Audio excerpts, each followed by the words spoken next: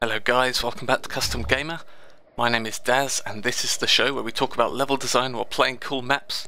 Today we've got a new Quake 1 map by Stalker, aka Simon O'Callaghan. This was the guy who created In the Shadows, which is a mod I had a look at on Custom Gamer about a month or two ago. A very high quality mod with kind of new models, textures, game mechanics and everything. There are a couple of assets reused here from In the Shadows. There's a couple of things like health pickups and ammo packs and things like that, which you probably recognise from In the Shadows. But aside from that, this is just a standalone map. And I wanted to have a look at it because it's got just some really great pieces of design in it, which I want to talk about. The map is called Midnight Stalker, and let's get started.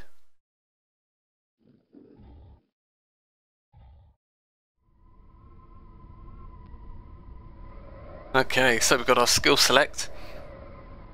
Simon used some kind of black magic here to combine the skill select and the map into a single BSP. Guessing it's some kind of custom code he wrote to do that, but it threw me off. I figured my demo would be broken. I figured they loaded a second map here. But no, it works. I just had to use Quake Spasm to play it back. Which is why some things here might look a bit funky, like the status bar is a bit bigger than it normally is in my videos. It's because I'm using a different engine to record with. So this map is fairly classical in terms of Quake standards, in that it's very kind of like a labyrinthine, kind of dark, corridors, small rooms, kind of very kind of close encounters and things like that. Usually involving small amounts of enemies, but with well-designed areas to incorporate them. I kind of like there's a secret right at the start that's fairly easy to work out. You kind of whet the player's appetite, I suppose you could say, for kind of finding secrets. It certainly got me to look around more. I know I found at least one extra secret into the map just because that secret at the beginning got me to look up at the ceilings to look for buttons and hidden things like that. Now this map is pretty difficult on hard. It gave me a really good challenge. I did manage to finish it first time, but it was certainly pretty close in certain areas.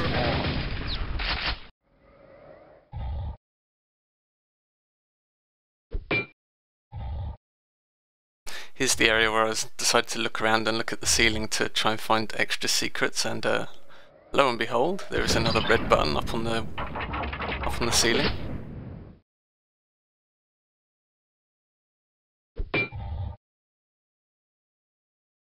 And this got me searching just about for every kind of surface which could be a button or something, so I end up smacking a lot of things around in this demo. This is my first playthrough of the map, so you're getting kind of raw.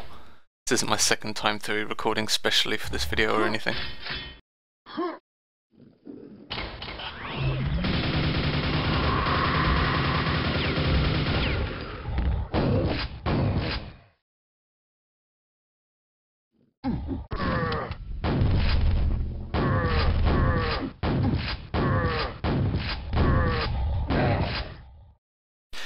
Really interesting use of the silver key here. I mean, I almost feel like I should have used a button or something there instead. I always feel like keys, especially in Quake, are always kind of like a long-term goal.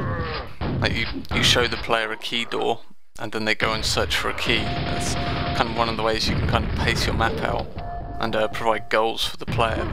There, it's kind of, you see the silver key door, and the silver key is like pretty much right next to it. Sock brought up an interesting comment in the release thread on Funk about this. He was saying that kind of pressing buttons to open doors and things like that, there's kind of a disconnect with the player, like that sometimes you don't quite connect the two together, so you don't quite have a, I suppose, a kind of cause and effect style thing. Whereas with a key, you know that by finding the key you've got access to this door now, and it's a lot more understandable. Yeah, I mean, I understand what he's talking about, but I'm just not sure if I like keys being used in such a short-term way like that.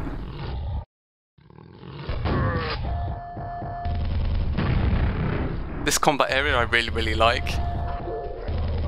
So you've got the two Vors at the other side, and this area is kind of really multi-leveled. It's quite interesting fighting Vors like this, because if you drop down to the bottom section here, you're kind of boxing yourself in a way, even though there's kind of health and armor down there that you can pick up.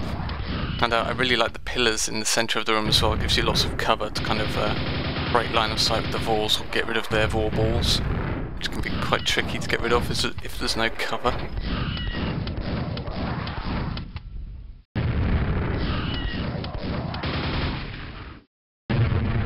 Now, if I'd been more observant, I probably would have noticed that one of the Vors was standing in a death pit. These are typically denoted in Quake by the use of like blood textures all over the place, and the fact that there's giant spikes above it should give it away as well. I didn't quite notice them though, unfortunately. So there's actually a button you can press next to this Vor here, and I'm guessing it'll crush the other one. Like so. But yeah, I just killed them in the more conventional manner. So I really like the use of Scrags and Knights here in the kind of second wave of the fight. So you've got the Knights, which are always trying to close in and melee you, and then you've got the Scrags, which kind of act like a turret almost, kind of shooting you from afar. It creates a nice dynamic that the player has to choose kind of which ones they want to deal with first. So if they concentrate on the Knights, then they've got to be wary of all this acid spit coming in from afar from the Scrags. And of course, if they deal with the Scrags first, then they've got to, I guess, use the environment to kind of dodge the Knights while they're doing that. It's always nice if your combat scenarios can kind of, if there's different viable strategies for dealing with it like that, rather than just a single way to do it.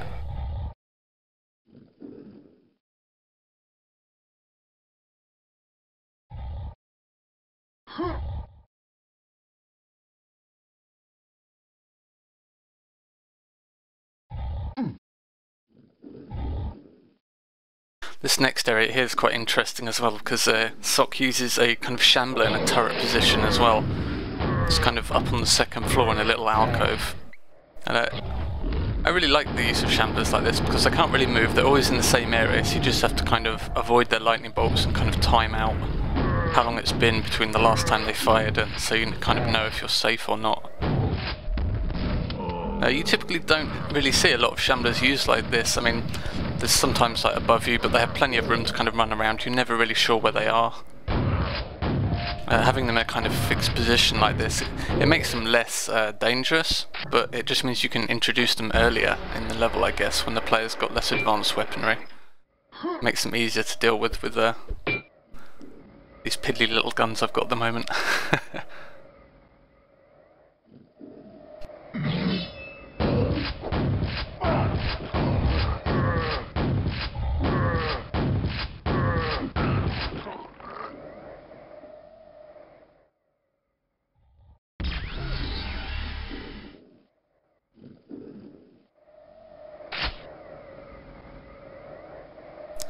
It's another little hidden secret here. Nice little red armor hidden away in there. This is quite funny. I was kind of trying to jump from the shambler's little perch up into that other second floor alcove there. It wasn't quite going right for me. It looks like it's just about in range if you get the jump just right, but yeah, not quite. Turns out if I'd just gone through the teleporter, this one, the second teleporter here, it brings me right there. So.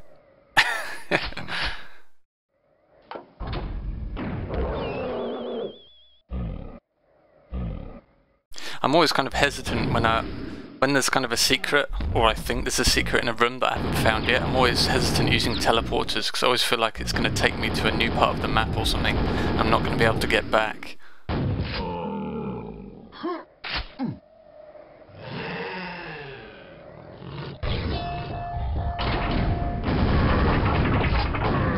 Grab ourselves another silver key.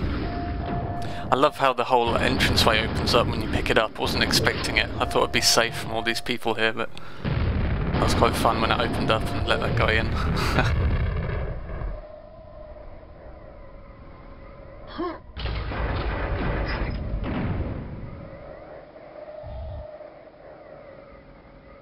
This brings us back to the entry hall where we were at the start.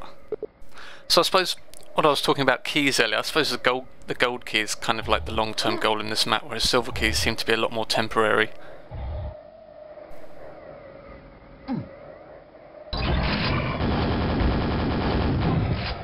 You know, thinking about it now, I suppose it is quite consistent. We've had 2 doors now with silver keys kind of right nearby. It's kind of interesting, actually. I'm agreeing with it more and more as the demo goes on.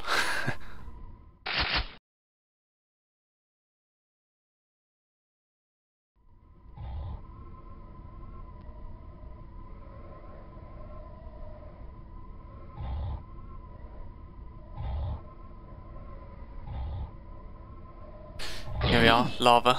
No doubt I'll fall in and kill myself.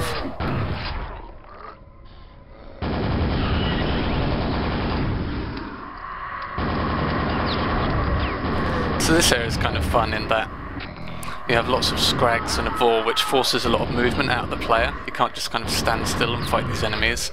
So combine that with the lava and you get a kind of interesting scenario where you have to move around to avoid damage, but at the same time you risk falling in if you're not clever, like I almost died there.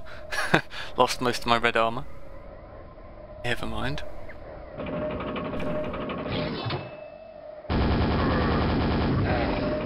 I was kind of hesitant jumping to grab the grenade launcher and the lava there because I didn't want to fall and die.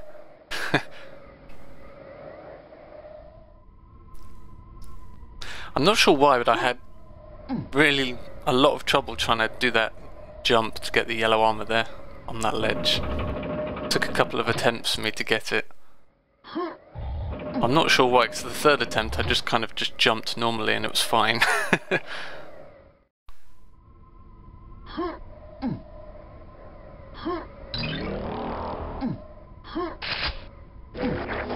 This area here was kind of annoying, so it looks, this gap here kind of looks big enough to fit through, it really does. And I hadn't spotted the other entryway here yet, so I was just kind of working out. I thought I was trapped on a clipping plane or something. So I ended up wasting most of my pentagram here just trying to fit through. Which was a shame.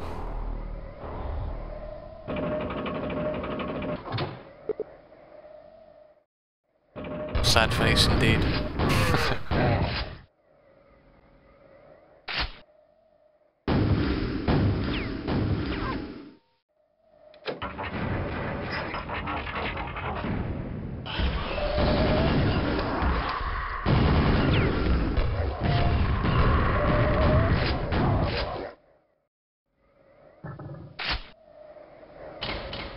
And we have the gold key, finally. And the gold key door is directly below us at the moment in the first room we entered in the map. There's a nice bit of connecting the layout up there, so you're not kind of searching around for the door after you find the key. I like that. Okay, we'll attempt this jump for the last time.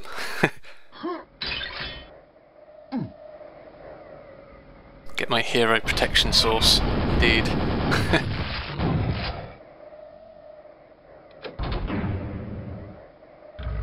Now this lift I really enjoyed. Some people on Funk weren't so keen on it, but I love the fact that you're slowly raised down on this lift, and when you spot the 3 shamblers waiting for you at the bottom, it's just instant panic. I was reading the release thread on Funk, some people kind of panicked and jumped off the lift and ran around. I just kind of rode it out on the top here. But I love the fact that it stops, because you just get that moment of intense panic, which was great. The shamblers aren't really that difficult to deal with if you just kind of stay up here.